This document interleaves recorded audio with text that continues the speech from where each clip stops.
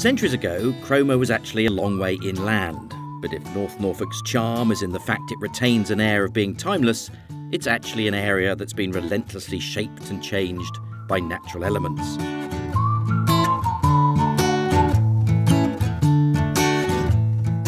In the early 19th century, it was believed that bathing in seawater could help cure a number of illnesses, so the fashion for sea bathing began, and the potential for fun was soon realised too.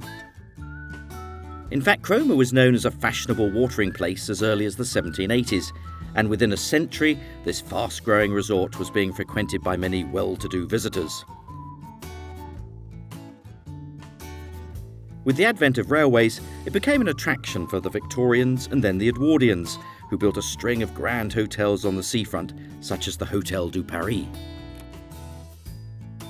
If you were asked to name 3 things that identify this wonderful Norfolk town, I would venture to say that crabs, the pier and the lifeboat would be on most people's lists. However, there is of course so much more, like quaint, beautiful streets like this, the Crab and Lobster Festival, the fishing industry, fish and chips at Mary Jane's or Number 1, the Restaurant and Elephant, Carnival Week, and of course some wonderful local retailers, and the birthplace of James Dyson and the town's most distinguished lifeboatman, Henry Block.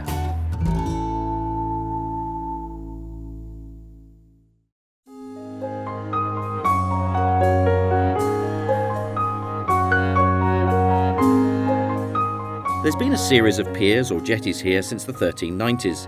This stretch of the North Norfolk coast has no natural harbour for boats to shelter from bad weather, so man-made groins or jetties were needed for the safety of trading ships and fishing boats.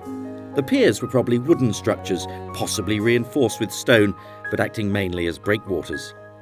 Local historian and author Peter Stibbins has published extensively on the history behind the piers at Cromer. The use of the word pier, the first use in the English language that we could detect, is actually about Cromer Pier in the 1390s. So it's remarkable and a little achievement for the town to have that word there. In 1838, that's when the promenade was built. Then there was a jetty built, and that lasted through the 19th century. Unfortunately, of course, the gales on this coast are just unending, and every few years along they come, and those jetties of the 19th century were finally washed away. Last one going in 1897, and plans began to be made for a new pier, the kind of pleasure pier that had become very popular.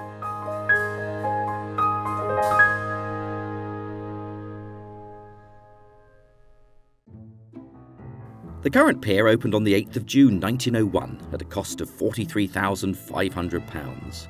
It was 500 feet in length, 40 feet wide, opening to 112 feet at the head.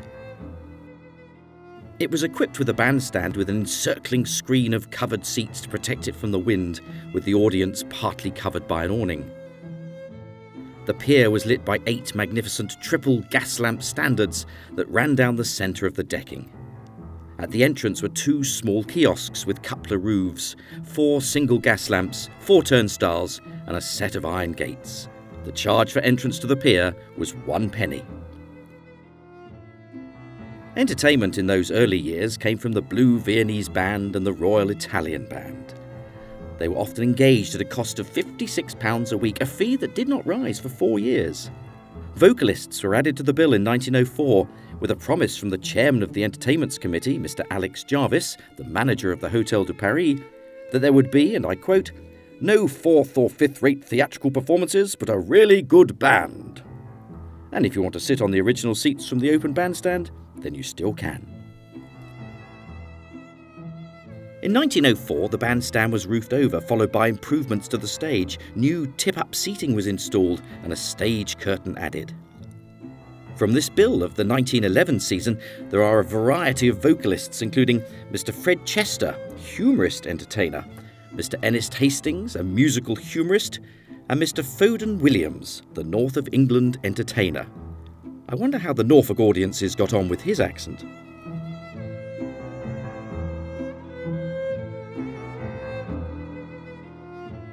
During the First World War, the hiring of bands ceased, but military concerts were put on instead.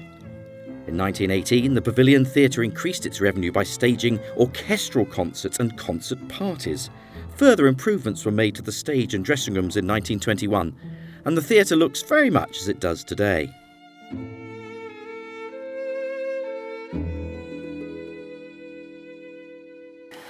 So here we are inside the theatre, Jo. How wonderful. So what's the current capacity? It's just over 500. Right. We've got just over 70 seats upstairs in the balcony. So just over 400 down here. Right, right. And this is pretty much as it was 100 years ago, nearly, 90 years ago. I would say so, apart from the balcony, which was put in 2004. It's looking the same as it did back then, yes. Yes, and it's had a lick of paint or two since then. Yes. Yes. So is a lot of the seating quite original as well? Because actually the legroom here is really marvellous. Yes, most of the seating is as old as the theatre itself. We did also used to have windows up at the very top on either side, but that's Right. kind of all been blocked in to kind of make it dark and better for performances. And there's holes in the floor, and if you actually look down then you can see the sea.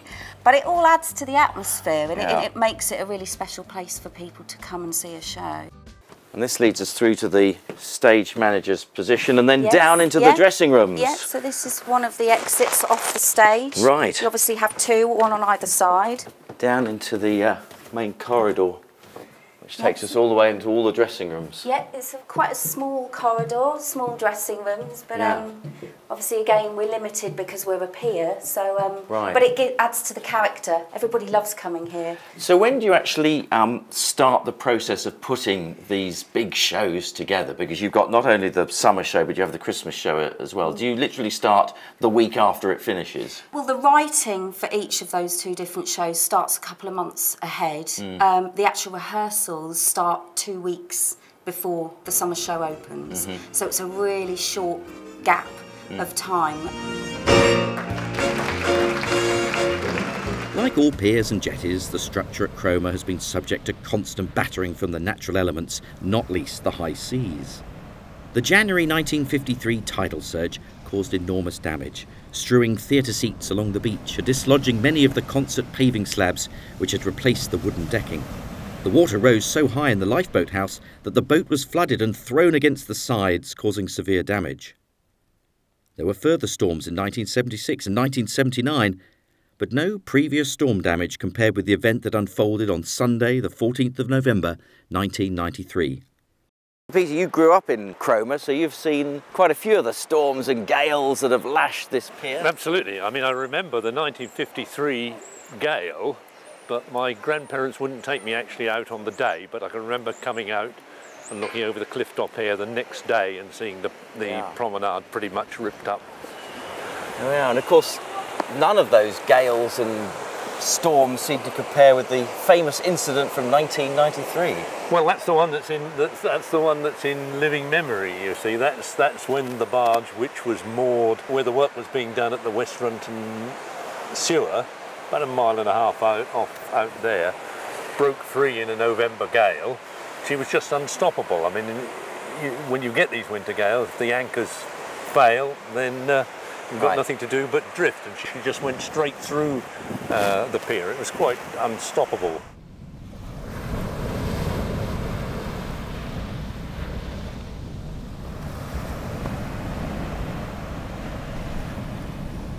And ended up on the beach a few hundred yards the other side of the pier. Well, of course, there are all sorts of things in place on the end of the pier. There was the lifeboat that had to be reached, so a temporary arrangement had to be made to get across there. And how long did it take to do all the repairs? When did it reopen? It was several months before everything reopened again. I mean, the district council were very prompt and on the case, but it took quite a while. So in fact, from that time onwards, this end of the pier is actually quite a new structure. And then over the last 3 years, there's been a lot of other work done on the outer part of the pier. So a lot of the pier's been renewed, fortunately. The commitment's been made to it over the last 10 years or so. Standard valuation of the pier is £1. Oh, really? Because basically it's a net loss. But once you put it into the context of tourism and visitors and so on, it's absolutely vital to the area.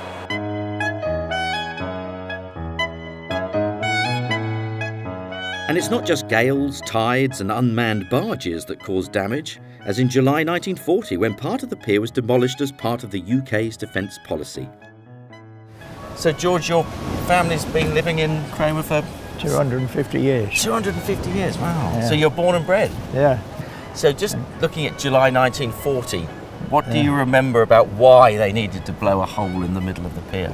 Well, they decided that Germans would probably land on the slipway and come down the pier and get in the Cromer. Right. So they decided to stop and they'd blow a hole in the pier. Right. Well, then they, all the locals thought the best thing to do would have been to mine the pier, and then when the Germans got on it, blow them up and they'd do two jobs But at they once. didn't.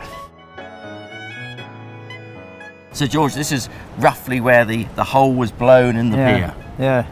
Yeah. In here, and then because after they'd blown the hole up, they realised the lifeboatmen couldn't get the lifeboat. So then they had made a bridge 40 inches wide for them fine to come across to get to the lifeboat.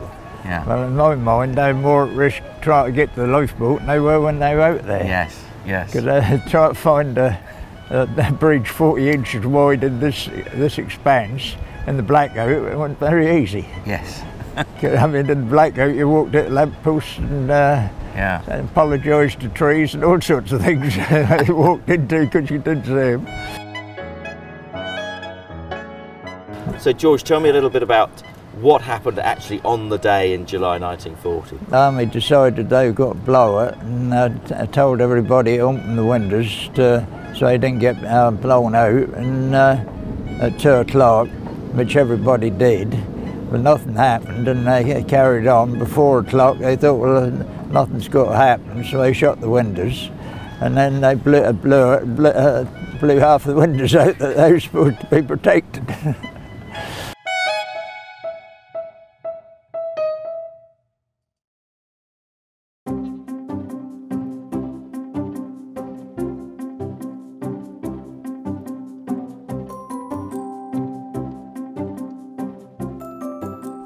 More recently, in both 2007 and 2013, there have been severe gales and high tides to cause more concern for all those that love the pier. But at the Pavilion Theatre, the show must go on. The Christmas special at Cromer Pier has also become a regular feature, and one man who's appeared is Norfolk's own legend, Ollie Day. Why do you think then there is still an appeal for an end of the pier show in the 21st century? Well, because it's that experience of walking down the pier over the ocean. Sometimes in the winter, of course, you're walking down there in the dark. It's a magical place. I laugh and say, welcome to our shed on stilts. I often laugh and say that. But of course, when you're in there, it is the most magical experience. It really is. I mean, look at it. It sits there above the North Sea, and you can feel that. You really do feel it. I mean, at least now it's warm in there. We've got good heating. The lighting is fabulous, and it's a top-notch, fully serviced theatre. Yeah. We have jugglers, we have magicians, we have illusionists. There's top-notch dancers, some of the best in the country, and singers. There's gag people. It really is a very special experience. Yeah.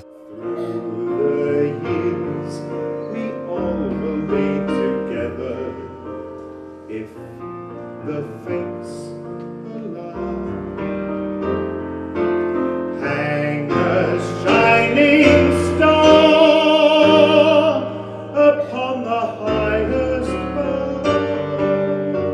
Have you had some hairy moments performing in here? We have had. I mean, I've stood on the stage when the weather has been absolutely awful. I mean, the afternoon of those terrible storms that we had in 2013, and I'm standing on the stage and the light cans are going all the while the waves are crashing up against the stilts and the piles. That's really quite frightening, you know, and you're standing there and there's a little drop of water dropping in through the ceiling. But that's so few and far between, but that is a bit hairy. I said, any second now we're adrift and we'll be able to get the duty frees out. We're only 4 miles away from the coast of France.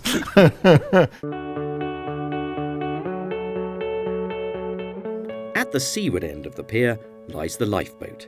The original proposals to position it here began in 1919, and it took 4 years until it was complete. And the lifeboat, the H.F. Bailey, was first launched in service on the morning of 19th of July 1923.